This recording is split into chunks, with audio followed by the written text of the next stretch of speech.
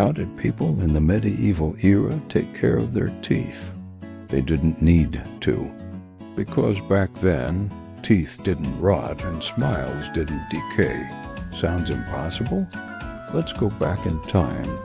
This is the skull of an ancient Roman, an Anglo-Saxon princess, an early Ethiopian ancestor. All of them perfect, white, and straight teeth.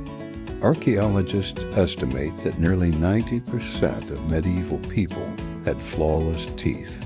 Compare that to today, where only 4% of people have naturally perfect ones. So what changed? Sugar. After the discovery of the Americas, sugar invaded the human diet. It sweetened food and slowly destroyed our enamel. Before that, people ate natural, unprocessed meals, grains, meat, vegetables. Their teeth evolved perfectly for that lifestyle. But hygiene wasn't ignored.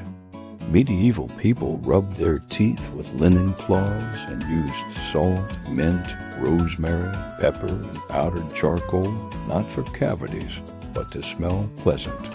Their secret wasn't better brushing, it was better eating. Once upon a time, perfect teeth weren't bought. They were simply natural.